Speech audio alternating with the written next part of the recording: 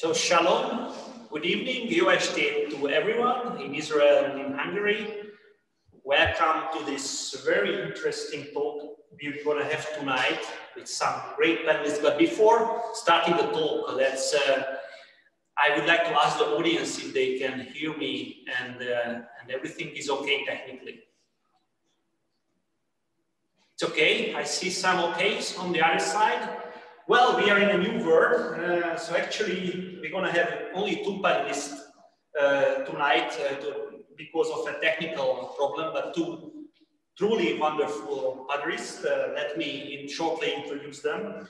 The first one is from Israel, is Dr. Ofir Haivry, Vice President for Academic Affairs of the Herzl Institute and the Director of its National Strategy Initiative. And Dr. Haivry is both an expert in Israeli internal politics and also in external politics. So I think we will also talk about, not only about Israeli internal politics, but we will discuss some issues which are very important for Israel and I guess for the world. What will happen in Syria? What's the situation with Iran? Maybe even touch upon Russia, if you agree, sir, to discuss these issues. And our second guest is Mr. Zsolt Csepregi, Deputy Director for International Affairs at the Antall József Knowledge Center. Welcome, Mr. Csepregi. Can you hear us? Thank you, I can hear you. Wonderful, wonderful. So, well, this is the first Israeli, but before that, sorry, some technical issues. My colleagues are telling me that I have to tell you about the questions, of course. So I would like to ask everyone to pose the questions in writing in the chat. And we will read up the questions. Please pose your name, write down your name, and if you are from an institute or for some press, please note that thing too. But before that, I would like to underline that we are under Chatham House rules. So that's how we asked our speakers. So please keep that in mind if you write or if you talk about tonight's program. So, to turn back to our subject, Israeli elections, I think we have the fourth cliffhanger in 2 years in Israel. And actually from Europe, it's very hard to see the intricacies of Israeli internal politics, the inner workings of Israeli internal politics. It's a very fast changing, highly competitive environment. So could you first, I am asking two panelists, give us a crash course of what happened in Israel in the last few years. How come this is the fourth election? How come this is maybe not enough and there will be a fifth election? So could you give us a little recap of what happened in the last 2 years? And what is your projection? What will happen after this fourth election? Dr. Haivry, the floor is yours. Thank you. The short version, the very short version, is that it's simply that in the last 4 elections, there is no outright majority for the Prime Minister Netanyahu to form a strong government, a coalition or whatever. And the deeper reasons are that I can say there are, I would say, 2 reasons that are converging and creating this problem. One is that Netanyahu is already in office for a long time. So he's like from 2009 to this time. And naturally in politics, with time, at least some politicians create more, there is an attrition, between politicians that have like bad blood that doesn't go away. So this is only natural for someone who is in office a long time.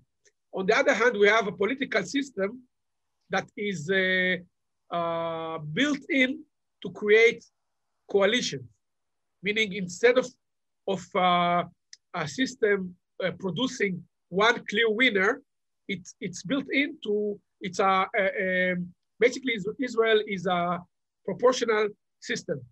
And there is no benefit that the biggest party receives. In some systems, the biggest party receives like a bonus of 10 or 20%, so it can create a strong coalition. In Israel, that's not the case. So it means that the ruling party, basically Netanyahu for 12 years, always received around a quarter of the votes because there is an incentive for smaller parties to, so there was an attempt to solve this problem by bringing up the threshold to 3%.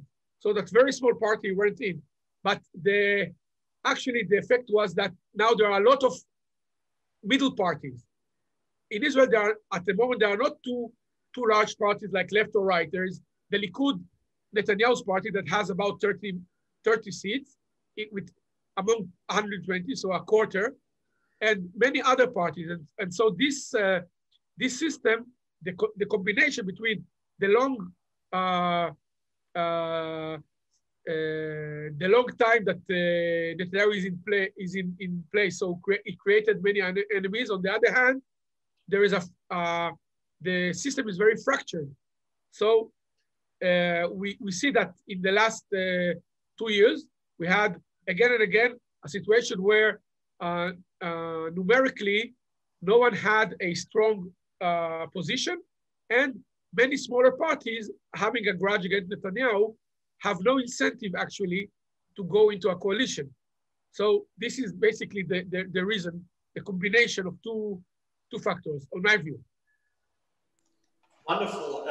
Before giving the floor to Zsolt Csepregi, one technical thing I would like to ask for audience, that you should switch on your cameras if it's possible.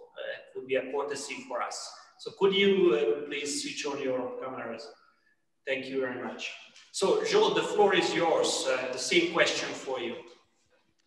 Yeah, I agree with the 2 points. I would like to add a third one, that the flip side is also true. The Israeli political map is very fragmented. There are many parties who have bad blood between them and Netanyahu, but also there's a bloc behind Netanyahu who would not go to the so-called other side. And that means that out of the 120 Knesset seats, something like 15% of the mandates can go to both direction, or maybe even less. We can get into the intricacies of the different position of the different parties, but really the problem is that when you go to elections in Israel, as in the last 2 years, you already basically know whom these parties are going to nominate to become the prime minister. And there's very little moving between them unless there's a national emergency. The only reason why we had a relatively stable government for 1 year in Israel from the spring of 2020 is because there was the coronavirus crisis, and Benny Gantz, the former chief of staff, made the decision to actually partly sacrifice his own political career and make a coalition deal with Benjamin Netanyahu. So we must see the importance of this kind of black swan events in Israeli politics. Of course, I'm not saying that something like this is going to happen now. Hopefully nothing bad is going to happen now. But this is the only thing which basically rewrote internal Israeli political logic. And hopefully there won't be anything like this now in this instance. So the problem is that really this dualism, that on the one hand, the Israeli political system is very fragmented. On the other hand, you have the Netanyahu camp and you have the anti-Netanyahu camp. And this is really something that is quite new in Israel. And beforehand, you could see the Likud Labour Party coalitions working quite well. And now this logic does not exist anymore. So as a follow-up to this question, may I ask you, gentlemen, that do you see a path for forming a government for Prime Minister Netanyahu? Does he have a chance now? He almost had the 61 seats before the Arab Party got in, just with a few votes. So after that, is there a path for Mr. Netanyahu to become Prime Minister again and to form a government again? Dr. Haivry. First? Should I go first? Yes. Yes, sir. Please. Okay. So the point I want to make here is that we should understand that there is a difference between the bad blood between Netanyahu and other politicians and the basic political outlook, because in fact, all these elections in Israel return about, I would say, 60% of the votes for the right, meaning the various parties of the right are worth between 60 and 70%. So actually, the big problem is not about policy. There isn't like the left and the right have different policies and the clash is bringing a lockdown. Actually, on policy, the parties, there would be a coalition in 5 minutes because the policies from the whole party and the right party and the other and the religious parties and so on and the Likud are very close. So basically it's a matter of, I would say, personalities. So the question is basically, if Netanyahu will be able to create a coalition, the problem is that part of the animosity toward Netanyahu is the fact that he's being indicted in the courts. Now in Israel, the law states that until you are,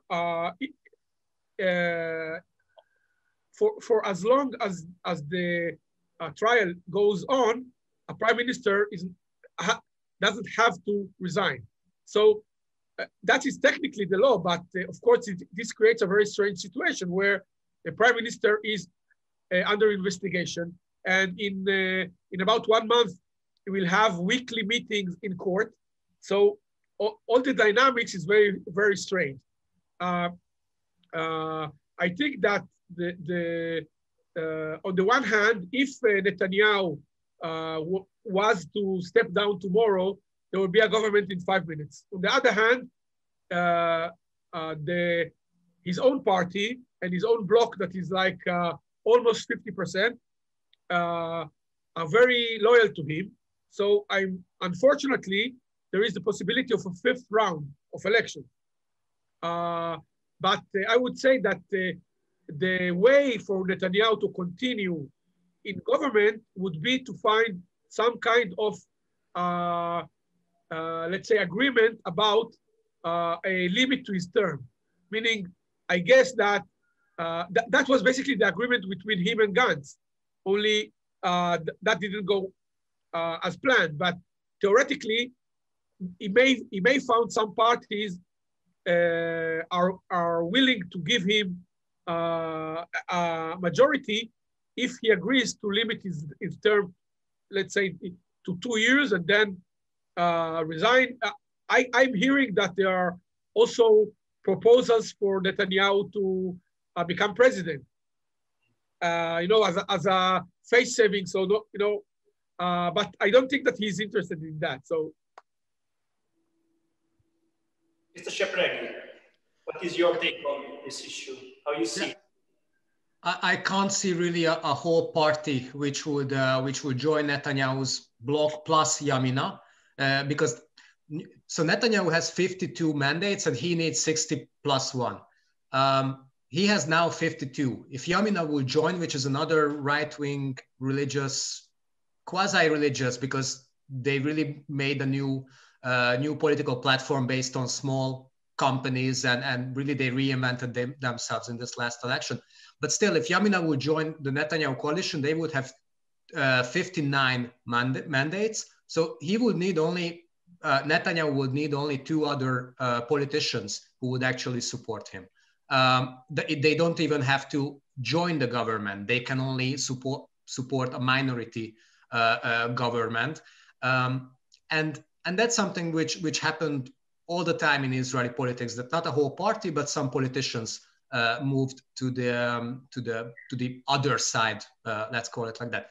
So I think that definitely Netanyahu has a possibility. I also heard that they are contesting some of the election results in certain places. So we don't have to think about a big scandal or issue, just a few hundred votes.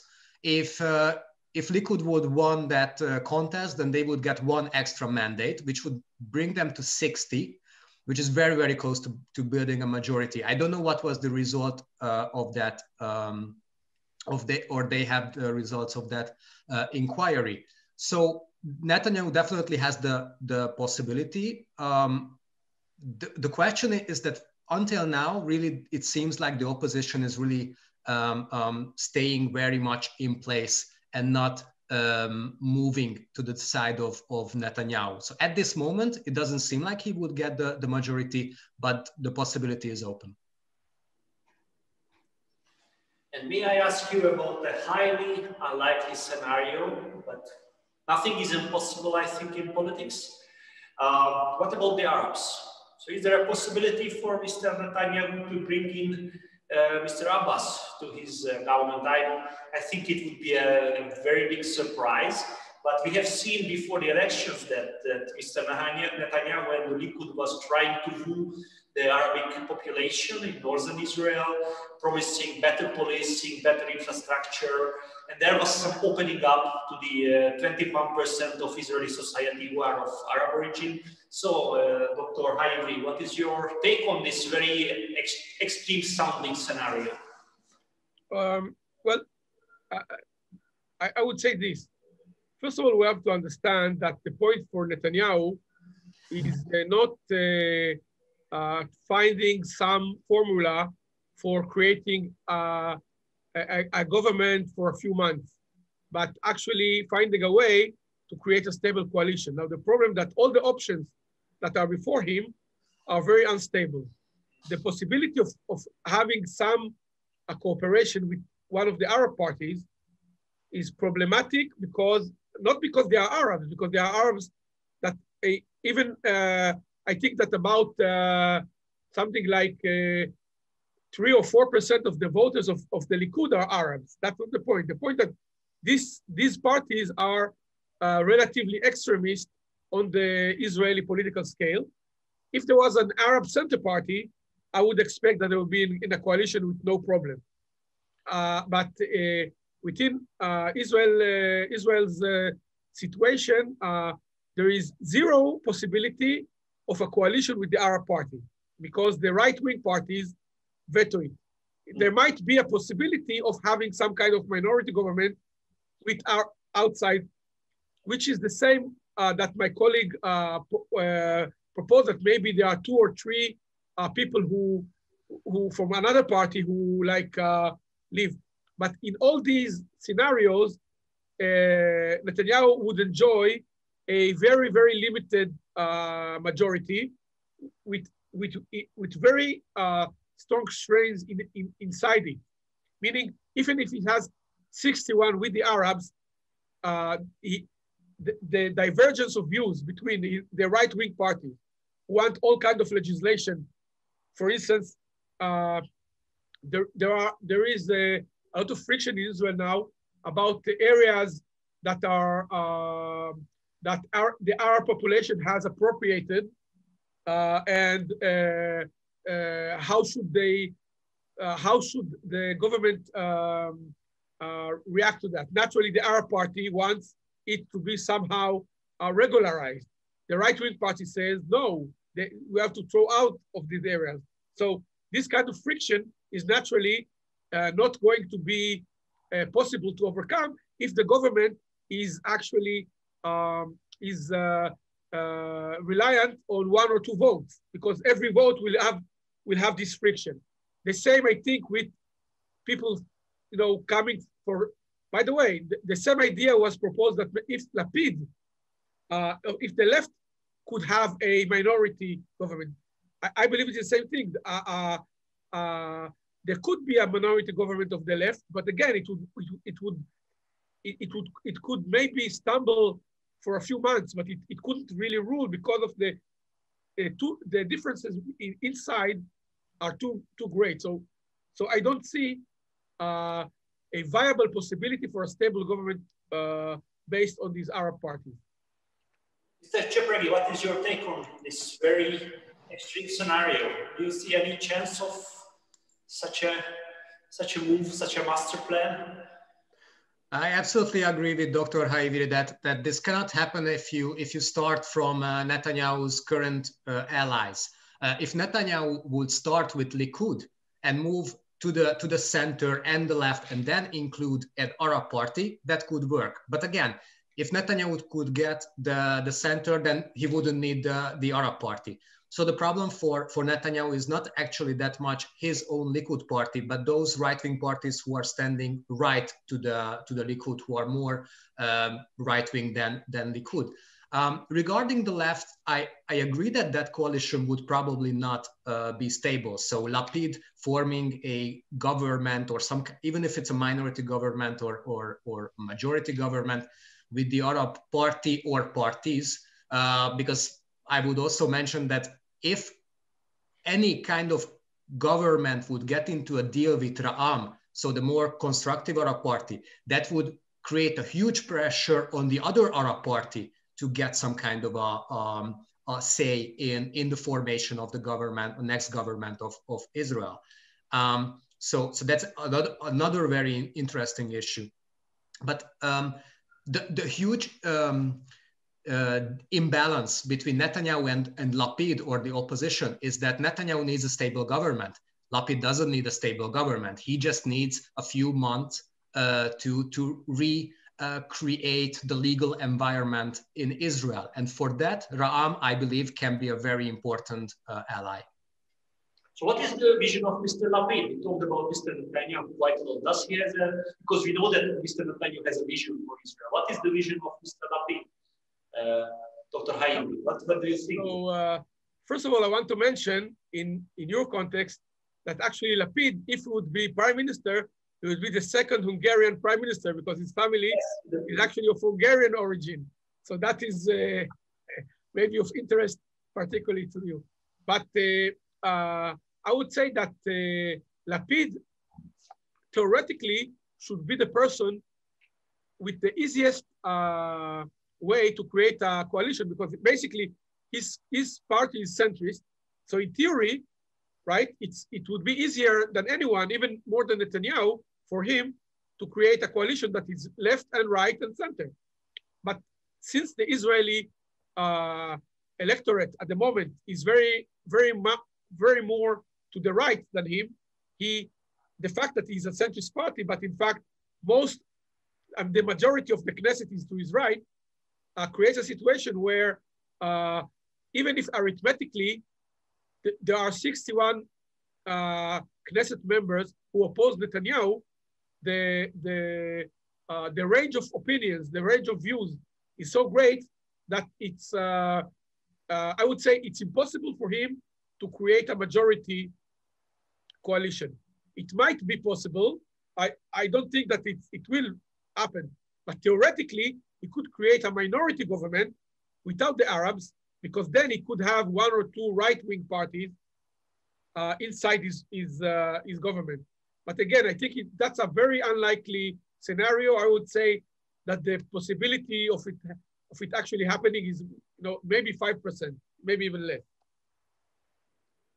Mr. Csepregi, what is your take?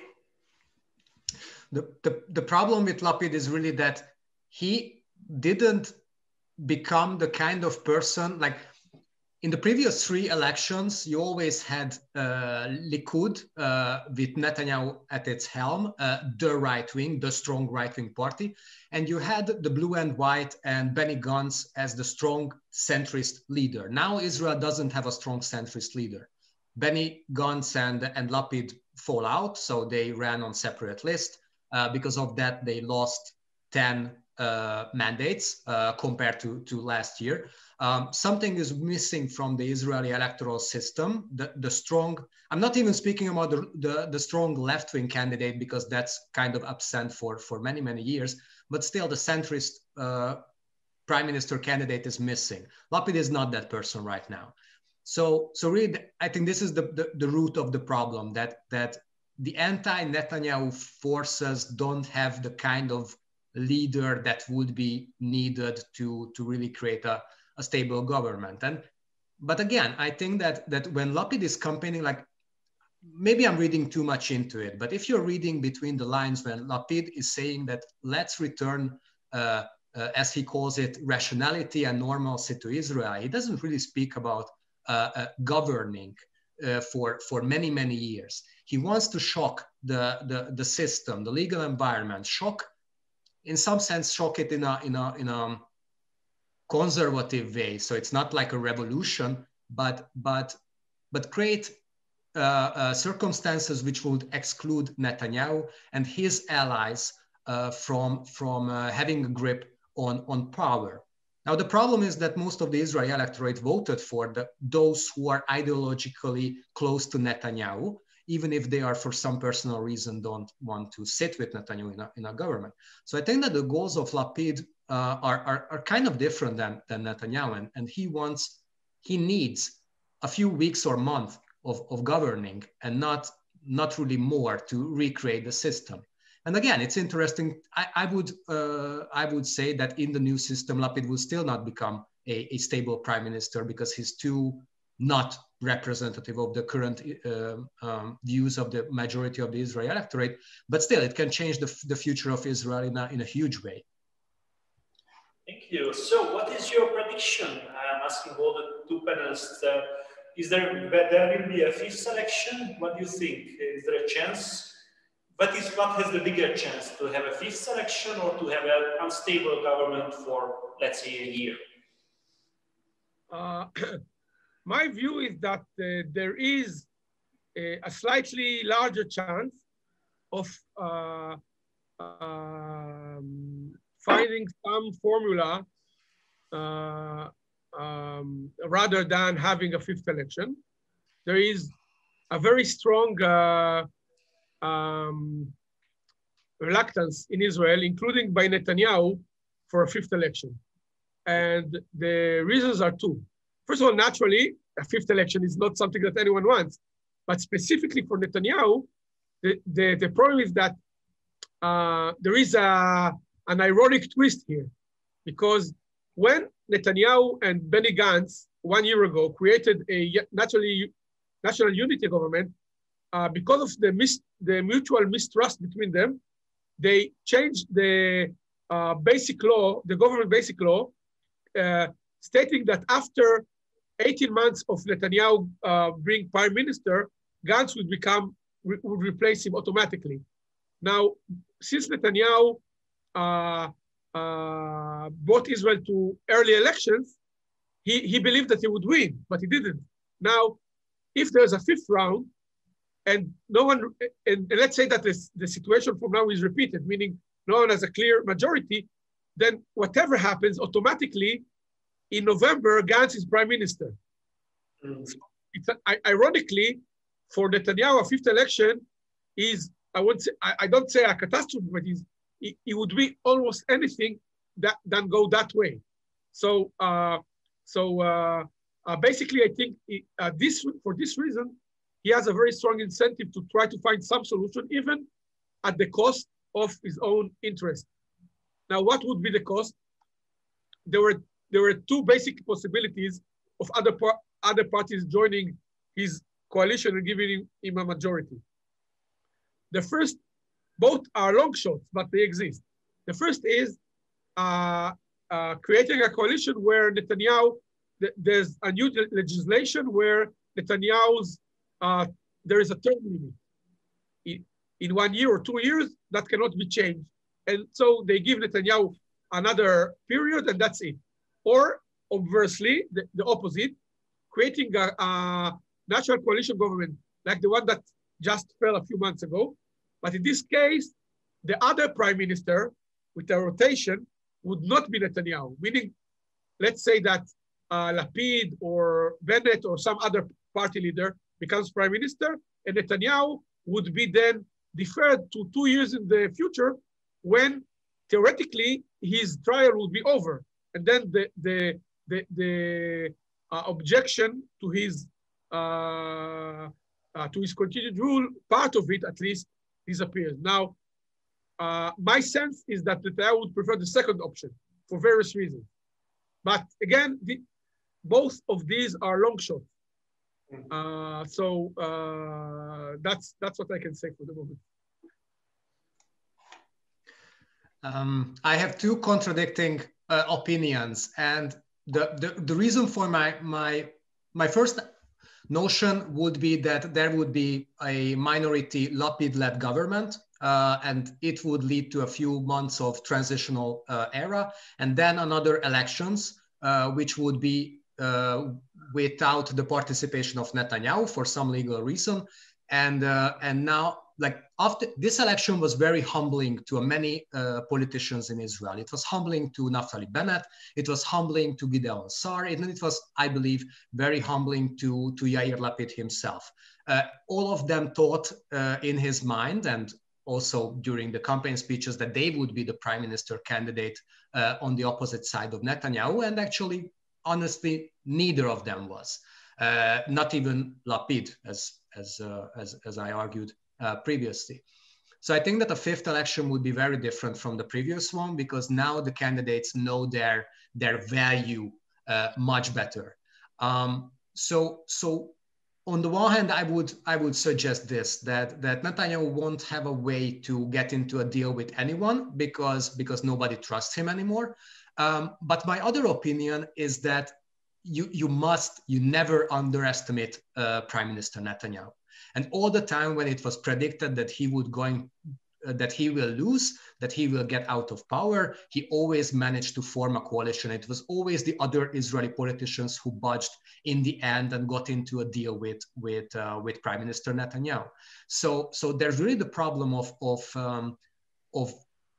the political calculations, which for me would show some kind of a minority government led by Lapid and a revolution, but history shows that human traits win over political calculations, and some currently opposition politician will join Netanyahu in some kind of a rotation deal and get into the similar situation that Benny Gantz did a year ago. Thank you. I propose to move a bit from internal Israeli politics to global politics. And there was a big change in January for Israel with the new administration in the United States, the Biden administration. And we know that Mr. Netanyahu had a very conflicting, not very good relations with the previous Democratic President Obama. And we also see in the United States, which was for decades the strongest ally of Israel, a move to be more critical, at least on the Democratic side and the left side of the Democratic Party, to be more critical of Israel, which is a new phenomenon. That's how I see it. Do you agree, or how do you see the Israeli-American relations moving? Whether if Netanyahu stays in government, whether if Mr. Lapid will form a new government, still there is a change. There is maybe an important change in the US-Israeli relations. How do you see it, Mr. Haivry, Dr. Haivry? There are two important factors at work here. First of all, clearly Netanyahu, there is a lot of animosity toward Netanyahu in the Biden administration, because many of the leaders of the Biden White House, especially in the foreign policy, are actually veterans of the Obama administration. So they carried with them this baggage. However, on the other hand, there is also the fact that there is I would say, there has been a significant change in the, I would say, the dynamics and the goals of the US in its foreign policy, especially as to the Middle East. Meaning, there has been a clear retrenchment of American interventionism and projecting power and even ambition all over the world, I believe, and even more in the Middle East. There are various reasons for it. America used to be the sole superpower, now it's more balanced. Clearly, Obama as well as Trump you know, we cannot think of two politicians that are more different than Trump and Obama. However, both of them expressed this reluctance of America now to be so much involved in foreign policy than the previous era. Let's say until George, the second Bush administration, there was a American consensus that America should be involved virtually everywhere. Now, since Obama, it has gone back, and even if Biden, in a sense, is more of a throwback to a former area, I don't see in America any appetite for starting. This is clearly the case, and in the Middle East, in a sense, it's even more significant because on the one hand, the area has become less important for America because it's less reliant on its oil. On the other hand, the area is far more of a mess now because so many of the countries are failed states or semi-failed states. Libya, Syria, Yemen, Iraq is like, so in all this situation, I would say that America doesn't have such a large percentage of its interests now in the Middle East, and all its natural allies are, I would say, it's become far less close to its natural allies than before. With Israel, mainly because of Netanyahu, with Turkey, naturally because of the Erdogan policies, and also with Saudi Arabia and so on. So actually, the situation now is that my view is that America is more or less going through the motions of the Middle East. There doesn't seem to be any vision or need or ambition to be so much involved. So in this sense, I think that the friction between America and Israel, even considering Netanyahu's role, would be lessened because there's less place for friction because Biden is more interested in China, in other things, and so on. Yes, it's really interesting to see and compare how Barack Obama had started his presidency with really going to everyone apart from Israel in the Middle East to apologize, to claim that there would be a new kind of Middle East policy from the United States. And really Biden, apart from some promises regarding the Iran file, he didn't really, I wouldn't say care, but it's really not on the top of his agenda, which I believe it's perfectly fine for Israel. There couldn't be a better thing that the United States could do, which would be better for Israel, because when the United States claim, I completely agree that there's a kind of a retrenchment going on, focusing on internal issues, other areas in the world, such as the China competition with China or Russia. Then Washington is basically saying to the Middle Eastern region, and by the way, the Eastern Mediterranean region, that I'm sorry, I'm not there at this moment with all of my attention and forces. Please refer to my regional allies. And when the United States is not there, that means that if you want some kind of a support, really major and trustworthy support, you have to go to Israel. And that's something that regardless of any other policies of the Trump administration, that's something that you can really see that was very much welcomed in the Middle East and other, even those kind of countries which were not very happy with the Trump policy.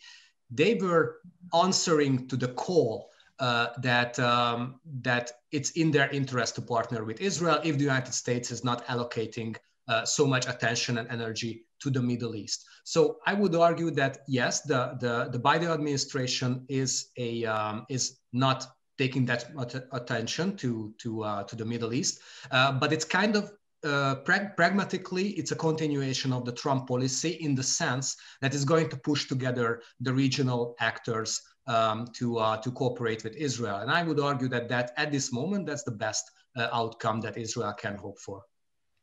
Yes, but there is one thing you mentioned, Iran. there is a change of, maybe there is a change of tone, but maybe there is a change of heart in this regarding Iran. And Tehran is a major concern for Israel. How do you see it, Dr. Haivry? Is there a chance that the Americans will rejoin the nuclear agreement without prior discussion with Jerusalem? There is no chance that there will be no prior discussion, but there might be discussion and disagreement. Meaning, let's say, I believe that on the Iran matter, the Biden administration is probably closer, far closer to the Obama view than the Trump view. Now, it might be that the Biden administration would try to enter a renewed agreement with Iran, having some kind of correction, but it's very hard for me to see any agreement that America reaches with Iran that is agreeable to Israel in general, because I don't see the appetite at the moment in America for trying to force Iran to give up its nuclear program altogether. And for Israel, nothing less than that is a good outcome. So basically, this is one point where there might be friction in the sense that Israel will lead a far more aggressive policy toward Iran, where the US will try to reach an agreement. Now, in the last 4 years, actually, Israel has converged far more publicly with other countries in the region, including Saudi Arabia and others, as for Iran. And this has, in a sense, I would say, made the possibility of a military option higher, because the moment that the feeling in Israel is that the US will not force the Iranians to scale down their nuclear program, then the options are narrowing towards a military solution. Yes, and it's not surprising that the problem with getting a deal between Washington and Tehran is that Iran would only get into a deal if it will be pressured really so hard that the political elite would have to make a kind of a compromise. It's not a surprising phenomenon that whenever the pressure is getting too high on Iran, China is throwing a lifeboat to the Iranians. And at that moment, the Iranians are not anymore in a corner, and they don't have to settle for any kind of agreement with the United States. So I really don't see a possibility for a deal. And I would also mention that any kind of American appeasement policy with Iran would need a very strong Israel and Sunni coalition, because you always have to have the other scenario in your negotiation. If paradoxically, if the United States wants to get a deal from Iran, it has to show that okay, the other option, if Iran is not getting into a deal, that it will find itself in the neighborhood of a very assertive Sunni Israeli coalition. So in a sense, even if we are getting to a deal, we won't see it because the stakes have to be very, very high even before the deal is being set. Until the last moment, the tension will be very high. So the problem is really this: when the tensions are getting high, it can indicate that there's a military conflict in the beginning, or a negotiation which would settle the conflict. It's a very, very problematic dynamic that we're now seeing. Time is running fast. I had 3 more questions, but I think I'm going to pose only one and then give the floor to the audience. There is a fashionable catchphrase nowadays in Israel that Russia is our new neighbor. Of course, Russia, it's meaning about Russia's role in Syria. So how do you see from Israel the Russian role in Syria? What is the Russian game plan in Syria? Do you have any predictions of how long the Russians will stay in Syria and what their role was there? Was it positive from Israelis' views, or you see it negatively? Well, I would say that in the Middle East, you always think of the alternative, meaning in Syria, the alternatives to Russia are mainly an Iranian control of Syria. So in this sense, Russia is seen in Israel as a moderating element. Israel is not blind to the, I would say, less palatable aspects of the Putin regime, but it is regarded as a regime with which we can have a rational and a rational discourse about interests. While naturally the Assad regime and the Iranians are regarded in Israel as far more problematic. So basically, at the moment, Israel sees Russia's role in Syria as actually stabilizer and assisting Israel to draw its red lines. As you may know, Israel is conducting regular attacks against Iranian bases in Syria.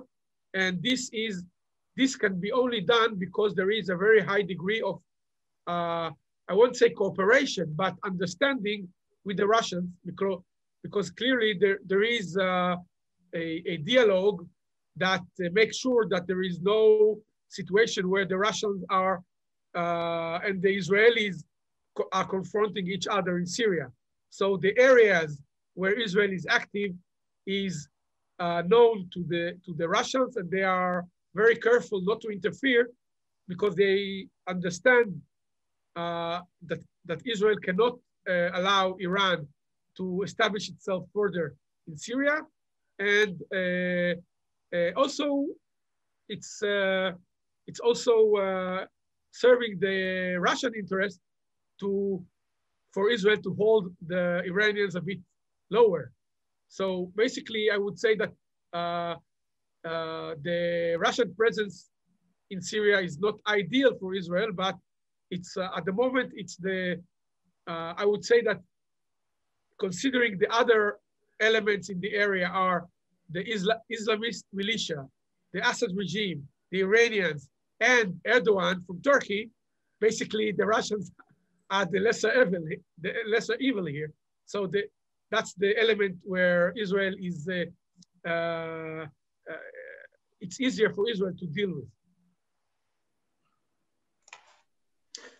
I also just wanted to mention the factor of Turkey that really, that Iran is the worst case scenario in the short term for Israel in Syria, but in the midterm and the long term, a regionally more assertive Turkey would be more threatening to Israel. So, and really Russia is not in a position to reassert itself in the way that the Soviet Union did with Syria, where really Syria was seen as a conventional military threat to Israel. Now it's an asymmetric military threat, and it's going to be like that for the foreseeable future. And it's I completely agree. It's thanks to the Russian presence.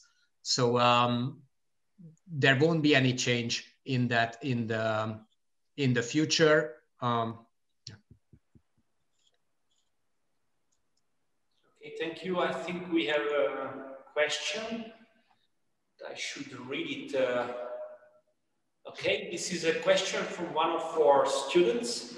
May Israel change its policy towards the Palestinians as a result of the elections? what will it be like? So I guess the question is talking about if Mr. Lapid is going to be the prime minister, would he change Israel's policy towards the Palestinians? What do you think, gentlemen? Well, I would say that in theory, maybe he would, but in practice, it is impossible for several reasons. First of all, if Lapid, even if he can create a coalition, it will be with several right-wing parties. So at any event, the policies he could further wouldn't be different basically from Netanyahu's. But more, I would say even more important, is that there is at the moment no dynamic of real discussion from the Palestinian Authority side, because it's not that Israel decided in the last 2 or 3 or 4 years to stop talking with the Palestinians. The fact was that there was no point to the dialogue because the views of both sides are so far away now, and the Palestinians are unwilling to compromise on the one hand, and they have lost all their important levers on Israel. They used to have 2 or 3 levers on Israel. They had in the last, I would say, since the Oslo Accord, some level of support in the American administrations until the Trump administration. And so under Clinton and Bush and Obama, there was some level of support on that level. And also, naturally, the Arab countries. Now, in both cases, during the Trump era, the American policy has become far more aligned with Israel views. And in the last years, I would say the pressure from Arab countries on Israel has disappeared for 2 reasons.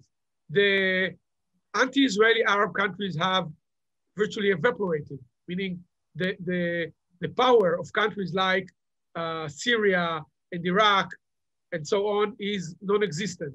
And on the other hand, countries like Egypt and Saudi Arabia and so forth are now far more aligned with Israel in a coalition against Iran and against Islamists. So the traditional levers that Palestinians used against Israel are basically gone. Now, this might change somewhat under Biden, but still, my view is that the Palestinian issue is very low, very, very low on the Biden administration agenda. So basically, there will be, for Lapid, very little political possibility within the Israeli parties and very little possible, I would say, benefit on the international level. So my view is that he wouldn't really change the policies, especially as at the moment the Palestinians are split between Gaza and the Ramallah government, which means also that any kind of negotiations are very limited in scope because the Palestinian president can talk only for about 50% of the Palestinians because the other half doesn't recognize his rule and so on. Yes, when we talk about the elections, and of course at this event we mean the Israeli elections, but I would argue that really the continuing with the notion of the Palestinians being separated between each other is that it's much more important what will happen with the Palestinian elections, which are set to happen in the following months in few stages, or actually if the elections will happen at all. I don't think that Lapid would change the policy of Israel for 2 reasons. The first is that we oftentimes try to see from Europe Israeli politics as having Netanyahu on the right wing and anyone else who's against him is on the left. And Lapid is not a left-wing person in the kind of way that we think about left-wing and right-wing in Israel. Or previously, Benny Gantz was not a left-wing person. So the Israeli mindset regarding security and regarding the securing the country is very different from what certain peace groups would understand as the policy that should be found. So when you ask Lapid, he would say regarding the Israeli-Palestinian conflict that the most important thing is keeping Israel secure. And end of the discussion. And then you can talk about the more minor points of the peace agreement, but security comes first. That wouldn't change. And if that doesn't change, then the policies of Netanyahu and Lapid regarding the Israeli-Palestinian conflict would not be that much different. The more interesting thing would be not the leaders of the parties, but the coalition partners. Netanyahu, if he managed just to create a coalition, then it would be very right-wing, maybe the most right-wing coalition that governed Israel for many, many years. If Yair Lapid would come to become a prime minister, then he would have very left-wing parties or even Arab parties supporting him. So there would be a lot of diplomatic talk regarding restarting the peace process. But unless there's no party on the other side, then this would be only public diplomacy and not a real process. There's a question from Dora Such, our international director. Given the recent changes, how do you see the future significance of the Abraham Accords?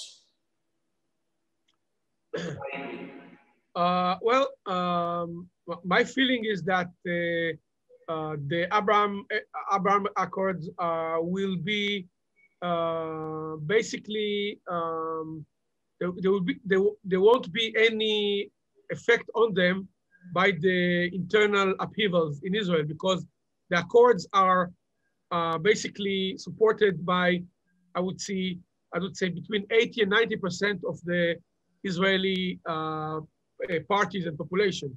There is no real disagreement within the Israeli political spectrum about the accords and about their goals. Meaning the accords are based on, I would say, two legs. One is a cooperation of several countries in the region against the Iranian threat. And another is finding I would say, a more substantial cooperation between these countries in economic and other aspects. And I think that both of these aspects are agreed by virtually everyone in the Israeli political spectrum. It's an interest. There is no, on this point, there's no difference at all between Lapid and Netanyahu and right wing and left wing. So basically, my feeling is that the accords will continue, and even probably there might be some countries that will join them. There are some talk about Saudi Arabia, maybe not immediately, but maybe other Gulf countries and other Arab countries might join in this sense. I would say that actually the fact that the Biden administration is trying to find some kind of understanding with Iran even strengthens these accords, because basically it draws the Arab Sunni countries and Israel closer together if America is seen as actually appeasing Iran. So in this sense, I cannot see a scenario where the accords aren't in fact fortified in the coming future. I agree, and also one interesting issue that I would highlight is that always it's Saudi Arabia, and for very right reasons, it's Saudi Arabia which is mentioned that they are kind of the end goal for Israel. When Saudi Arabia joins the Abraham Accords or any kind of deal which is similar to the Abraham Accords, so a normalization deal with Israel, I would argue that it's not really Saudi Arabia which is the end goal, because the Abraham Accords are only partly new. They are new in the economic sphere, but in the security sphere, they are not new. They are just something which happened under the rug for many, many years. And it was called the mistress syndrome, when Israel was kind of the mistress of the Arab countries, engaging with them on security issues. But the Arab countries were not acknowledging this relationship. So this is something which happened now. They just, one gear up. The economic issues are very important, and I would highlight something which was very surprising to me, honestly, when the United States was very against the Israelis selling ports to China. It was actually a company from the United Arab Emirates which came to the rescue and invested a lot of money to Israel to buy port facilities in Haifa, just on the opposite side of the other port area, which came to the possession of the Chinese. So it's very interesting to see that the Abraham Accords are creating an environment where America can really balance Chinese influence in the region. But something that I would add, I mentioned that Saudi Arabia is usually seen as the end goal, but I would argue that the Palestinians are the end goal, in the sense that when the Palestinians come to the realization that engaging with Israel in some kind of a deal which would be mutually beneficial, which would open up the economic and societal possibilities that Israel can offer, that would create a huge pressure on the Palestinians to change their policy, and especially on the young ones.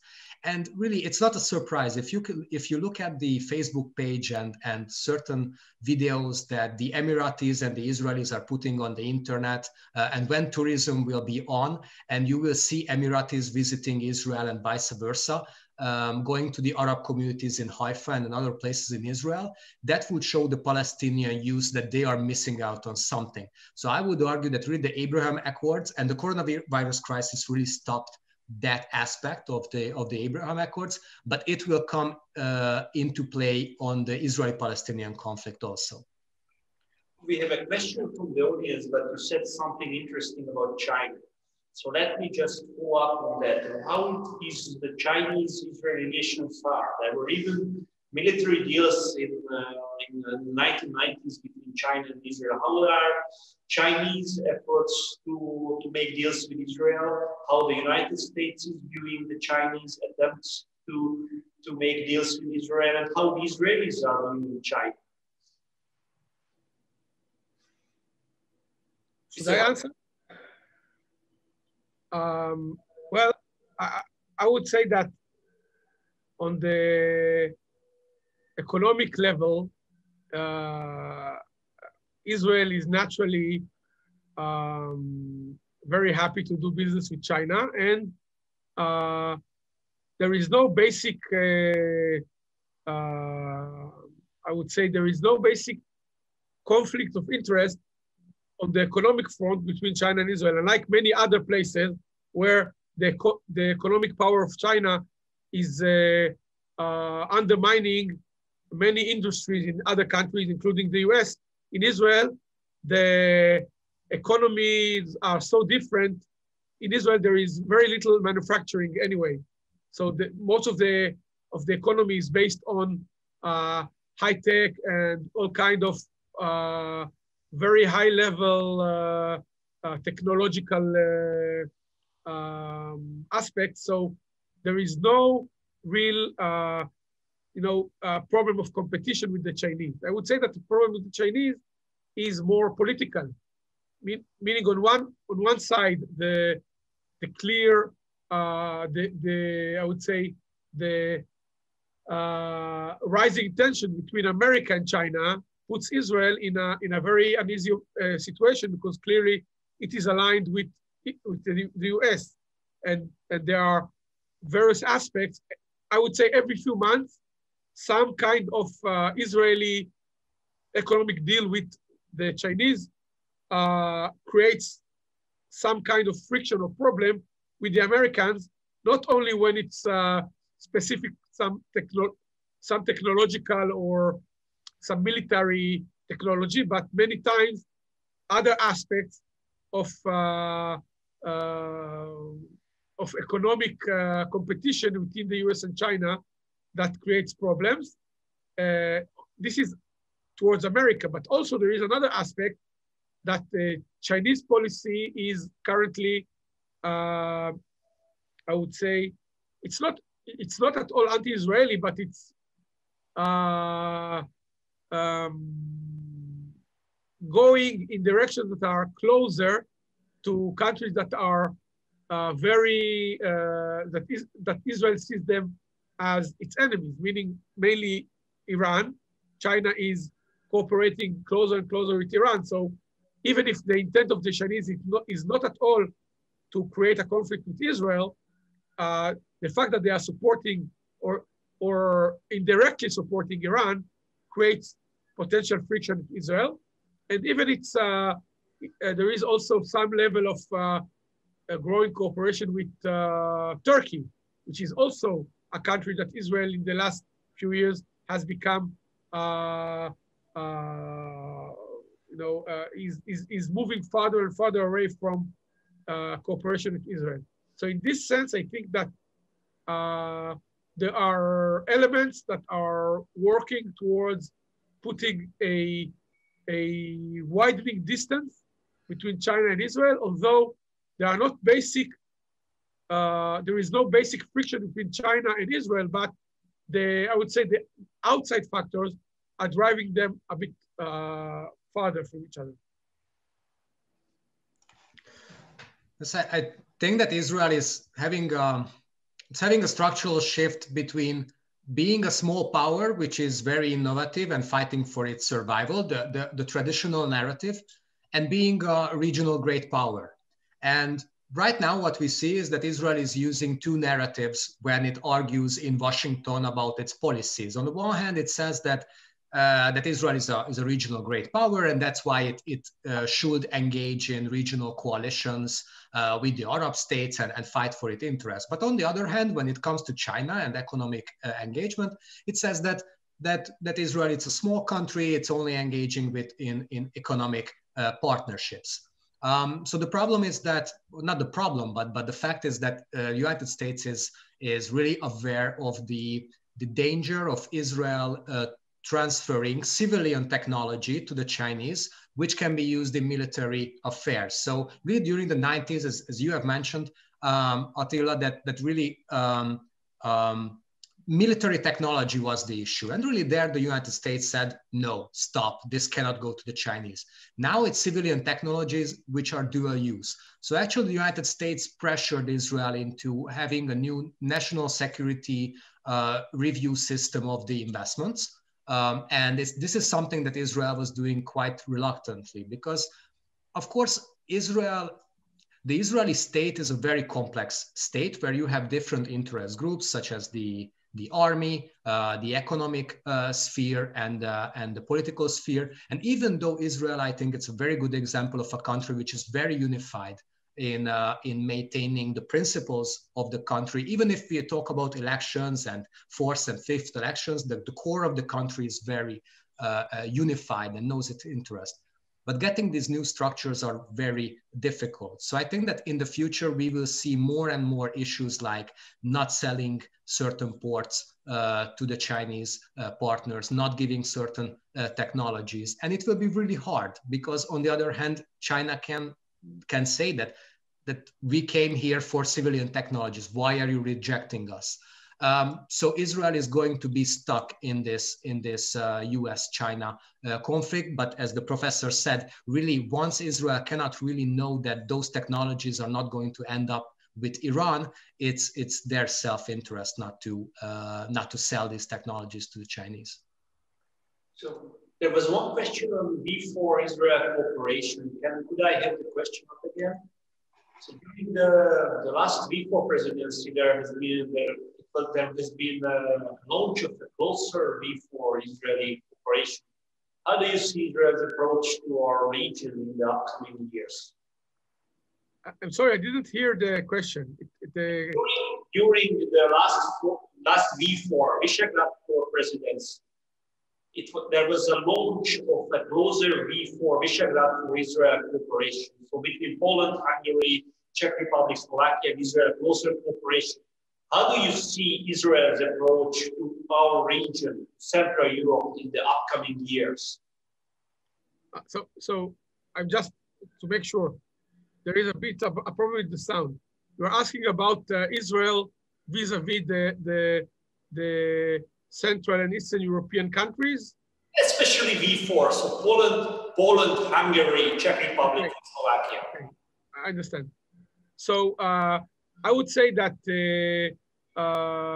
certainly Netanyahu has concentrated a lot of his efforts on the V4 group, and I believe that if someone else is prime minister, especially if Lapid is prime minister, this might change a bit. But I think that more significant for Israel is to understand the internal dynamics of the European Union, because there was, I would say, until about 10 years ago, the feeling was that there was a very strong push towards unification of policies and foreign policy and economic policy of the European Union. And in Israel, there was the tendency to see more and more the European Union as one entity. And in the last decade, basically, and I think that especially in the last 4 or 5 years, because Brexit, of course, and the Trump presidency put this into perspective, this has changed. And now it's clearer to Israel, and I think clearly to Europe, that this narrative of an ever closer union into one European superstate is not, I don't know what will happen, but anyway, it's not agreed on everyone that this is the goal.